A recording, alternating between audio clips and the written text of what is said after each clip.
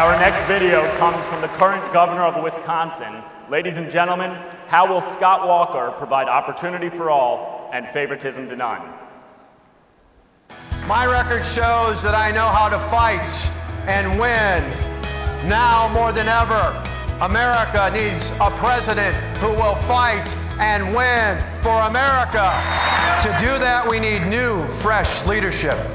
Leadership with big, bold ideas from outside of Washington. The kind of leadership that knows how to get things done, like we've done here in Wisconsin. America is a great country. We just have to start leading again. It's not too late.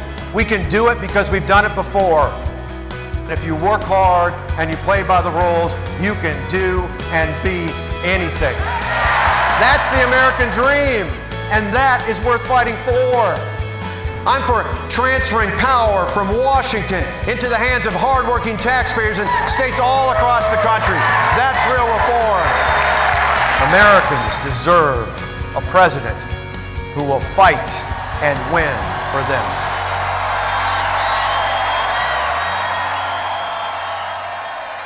Ladies and gentlemen, welcome to the stage, Governor Scott Walker.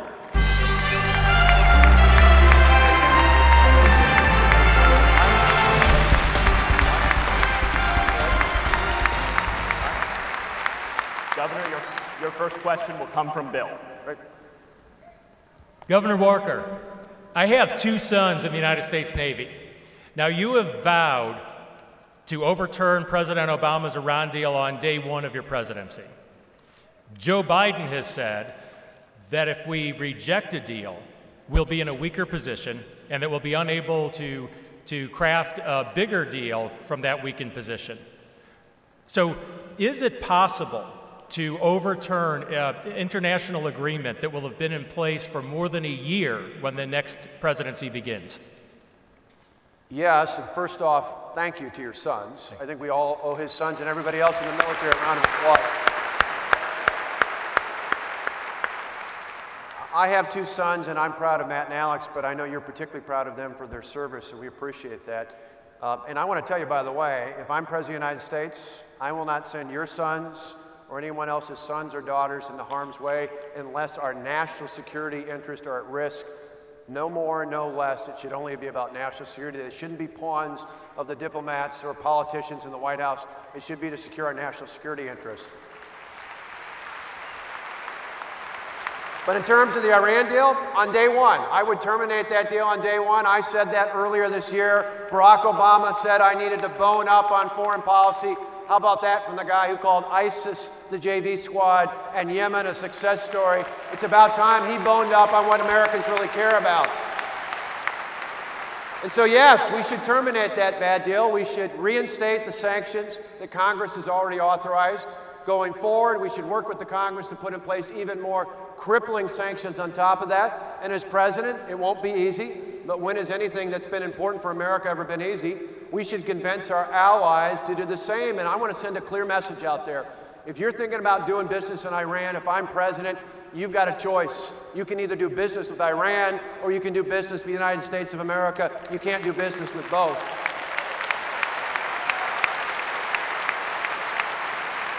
You see, there's a reason for this. Think about that. I remember as a kid still tying yellow ribbons around the tree in front of our house during the 444 days that Iran held 52 Americans hostage. 52 Americans hostage.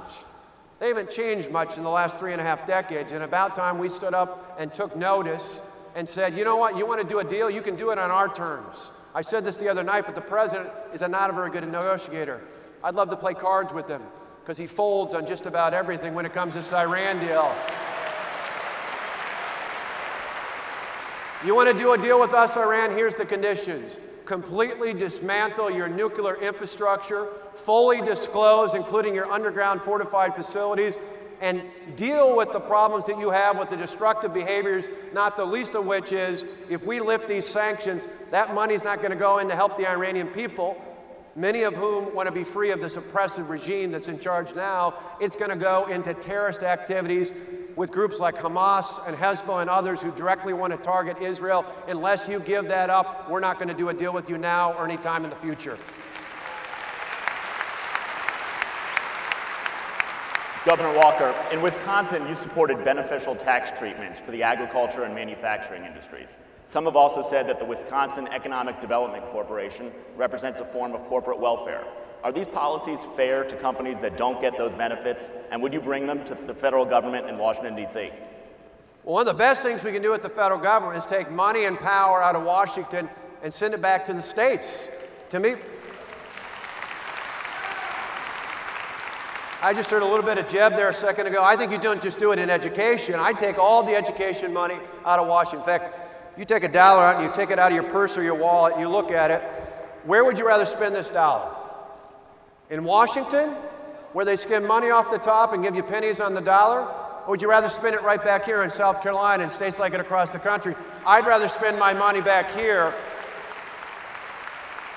So whether it's in education, transportation, Medicaid, environmental protection, workforce development, I would take the power and the money out of Washington and send it back to the states where it's more effective, more efficient, and definitely more accountable to the American people. Now let's be clear for a minute though, this isn't going to be easy. Not just because of the Democrats. There's going to be a lot of Republicans in Congress who aren't going to like that much because there's a fiefdom for each of those different areas out there. And that's why you got to look hard at this election, because there's a lot of great people. You saw it the other night at the debate. But your question shouldn't just be what did they say, and not even just what have they done, but who's got the capacity to stand up and take on those groups. You see, in Wisconsin, I took on not just the unions, I took on the Washington-based special interests, and at some points even members of my own party. And at one point, there were more than 100,000 protesters in our state capitol. More than 100,000. You know what? The help of many of you here and others across the country, we didn't back down. They issued death threats against me and against my family. They issued threats. We didn't back down. They tried to take us to federal and state court, and we didn't back down. They tried to recall my state senators, and we didn't back down. They tried to recall me in the re-election, and we didn't back down. And last year, they made me the #1 target in America in the re-election. We didn't back down. I didn't back down then. I'm not going to back down against Washington.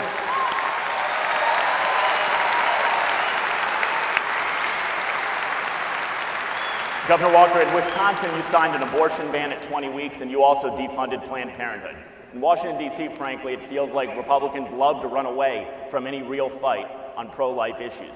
Do you think Planned Parenthood should be defunded at the federal level, even if Barack Obama forces a shutdown over the issue? Absolutely, Planned Parenthood should be defunded.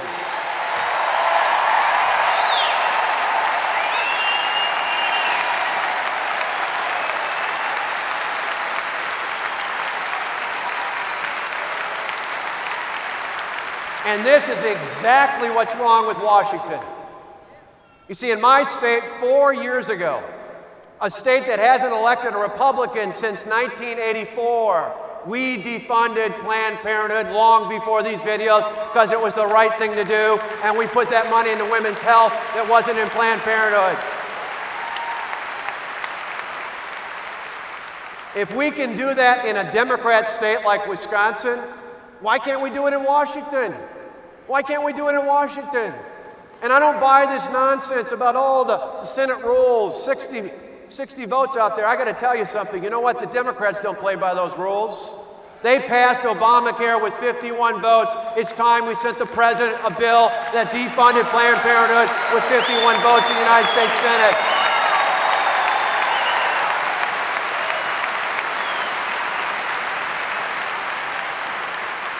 And you don't have to buy into this talk that the media says about shutdowns. We're not talking about shutdowns. We're about sending a bill to the president that reasonably and responsibly defunds Planned Parenthood and puts that money into women's health in other areas that are non-controversial. The president is the one who's willing to stop and shut down the government. We're not. You know what we're standing for? We're telling the rest of America that we don't want any more of those videos. Those videos are outrageous, not just to people like me and many of you here who are pro-life. I think the vast majority of Americans say what they saw on those videos was disgusting. And America wants leadership in Washington that will once and for all stand up and say, that cannot happen in America. When I'm president, that will never happen again. Governor Walker, you're in favor of defunding Planned Parenthood, yet you were a critic of the Defund Obamacare effort 2 years ago. What's the difference between the two issues in your mind? Well, when it comes to Obamacare, I've got a simple plan. It's called the Day One Patient Freedom Plan. And let me tell you about it, because I tried a little bit the other night, but I didn't quit quite enough time, so let me tell you about this as well. You see, the Day One Patient Freedom Plan is about repealing Obamacare entirely, and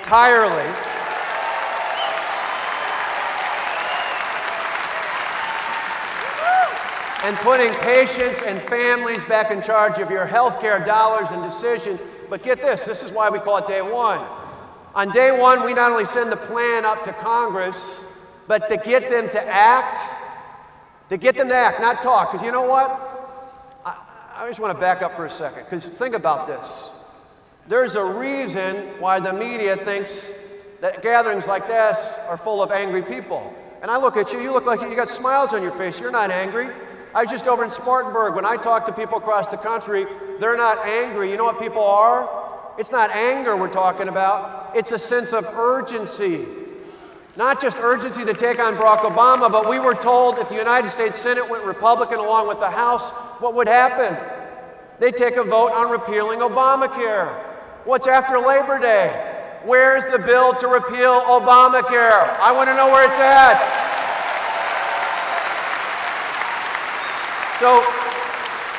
So here's my promise to you. If you elect me as president, not only will I terminate that bad deal with Iran on day one, I will send my plan to repeal Obamacare up to the Congress, and to get them to act on day one, I will sign an executive order that makes Congress live by the same rules as everyone else in America.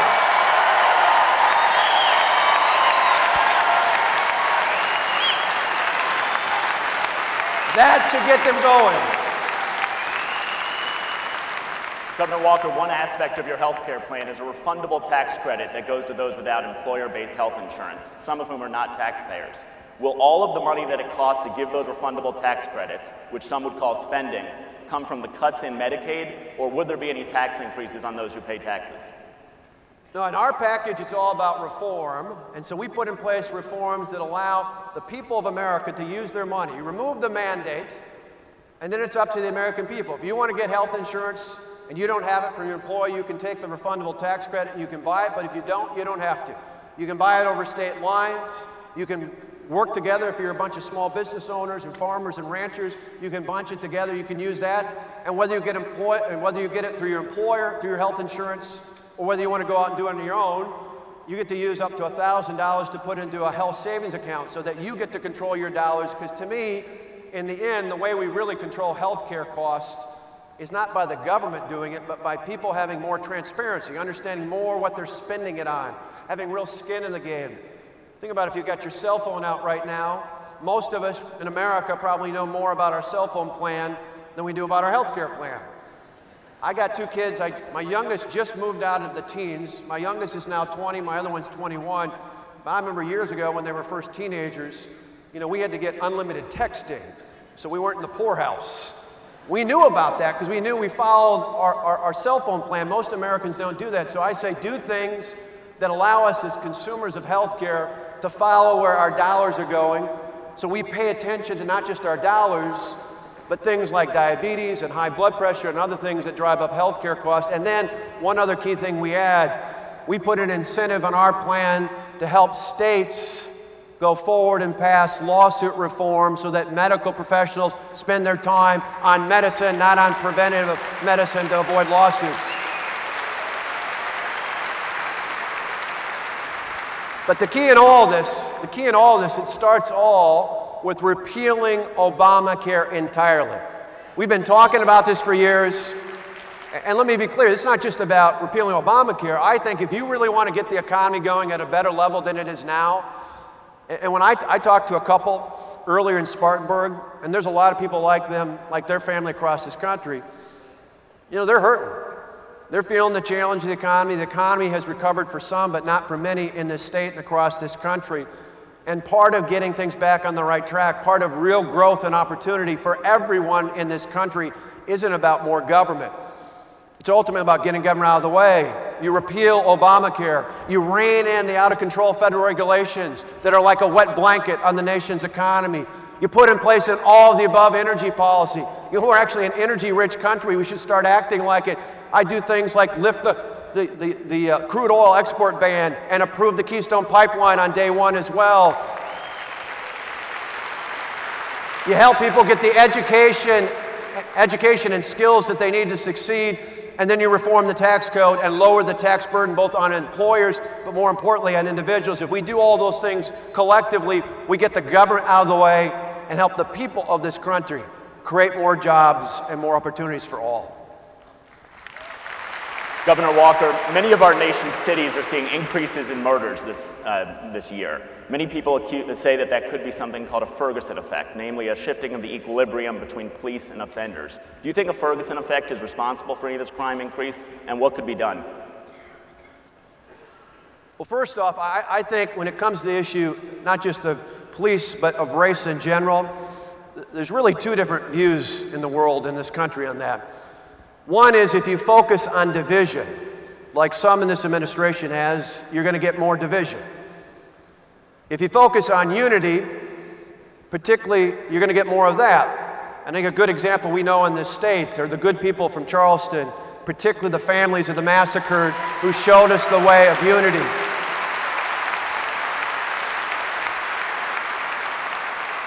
I think they showed us a lesson not just here in South Carolina, but across the country and around the world, that if you focus on things to bring people together, that's what you're going to get. And so, yes, do we have an issue in this country that we have to deal with when it comes to race? Absolutely. But we shouldn't confuse that into somehow thinking that that means we shouldn't treat our law enforcement professionals as the great men and women that they are. Because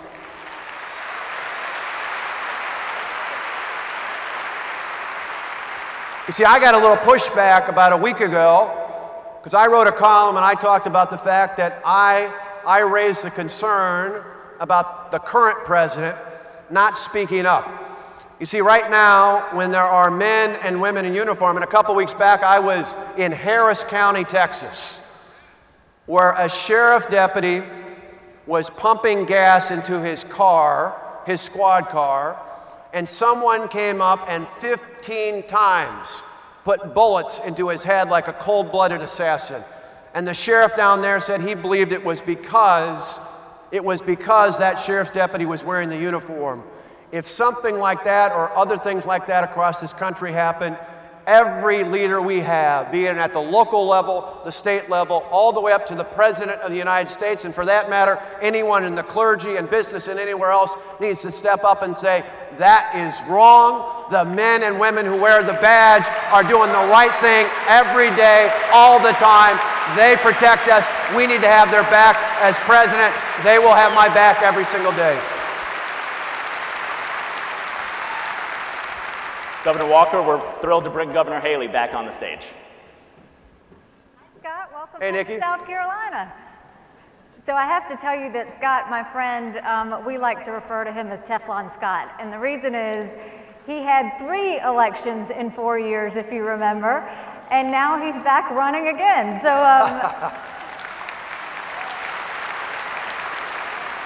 so we have a couple of things in common. We are both union busters. Why don't you tell us why you had 3 elections in 4 years?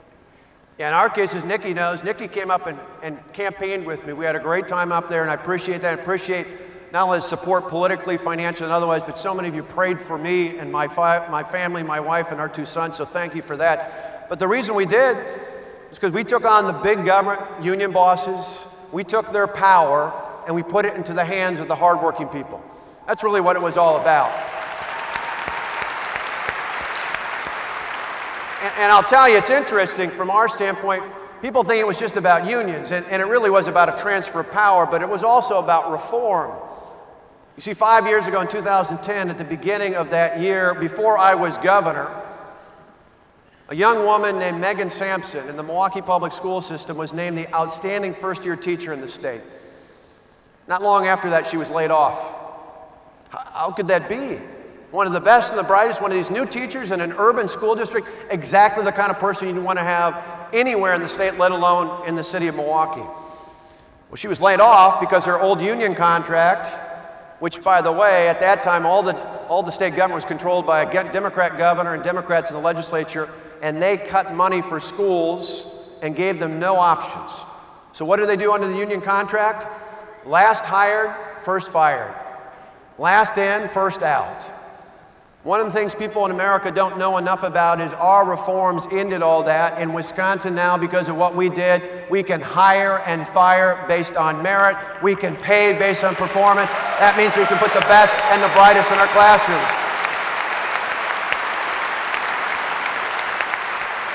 But they came after us. They didn't much like that, Nikki. You know that well. She called me a lot and reinforced me because I had, as I mentioned, 100,000 protesters. Death threats, pushback against my legislature, pushback against our cabinet. We made it through those recalls. We made it through the re-elect. And today, what's the old adage? What doesn't kill you makes you stronger. There were times when I didn't just think that was figurative. I worried a little bit along the way. But we're stronger because of that. And earlier this week on Monday, I laid out a plan to take on the big government union bosses as well as the union bosses across America, not just in Wisconsin. Something you all can relate to because you led the charge on this. But remember years ago when Boeing was initially trying to bring good jobs into this state? What was one of the entities that stood in the way? The National Labor Relations Board. Under our plan, power to the people, not the union bosses, we eliminate the National Labor Relations Board.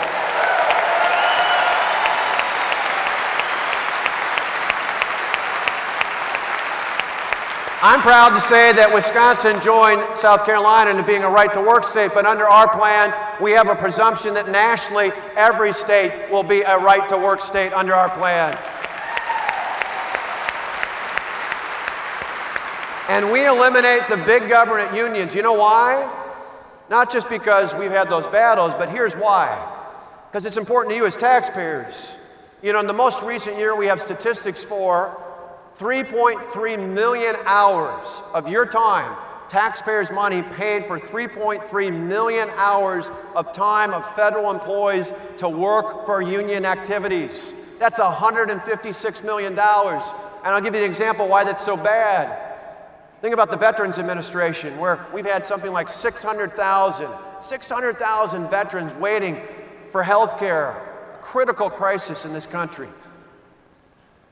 That same year, more than 250 federal employees were working, including nurses, pharmacists, and healthcare professionals overall, were spending their time 100% on union activities. I say eliminate those unions and get those people to work helping our veterans. Scott, because we're both, we have something else in common. We both have Republican houses and Republican Senates, and we know that sometimes you have to fight against your own Republicans. I've had to do that in my state, you've had to do that in yours. What's one fight you can tell the people here that you had to fight your own Republicans to try and make a difference in Wisconsin? Well, a lot of people don't know this, but initially on what's now called Act 10, those big union reforms, I remember the difference between our state assembly and our state senate, where there's great people in both, but initially the state assembly was new, and so there were 27 new members who'd come in as part of a new majority, and I had joined them as the new governor. And when I came in to tell them how we were going to take on the big government union bosses, remember that movie Braveheart? It was kind of like I had the face paint on, I had the battle charge ready. They were ready to go in. When I went into the state senate, where there were good people like State Senator Scott Fitzgerald, the leader there, but there were a few of the senators who weren't quite so excited. It was like I told them their puppy had just died. It wasn't quite the same reaction. But we didn't back down. In fact, the week after the election, we went from all Democrat to all Republican control. I told them then that the voters had made a clear choice. And if we just nibbled around the edges, the voters would have every right to kick us out of office at the next election. It was an open caucus, so the headline the next day said what I said to them, but I was glad that it did. I said it's put up or shut up time. And for us, that's what we need in Washington, someone to say it is put up or shut up time. We sent you there for a purpose. It's time to lead this country going forward. Everybody give it up for Teflon Scott Walker.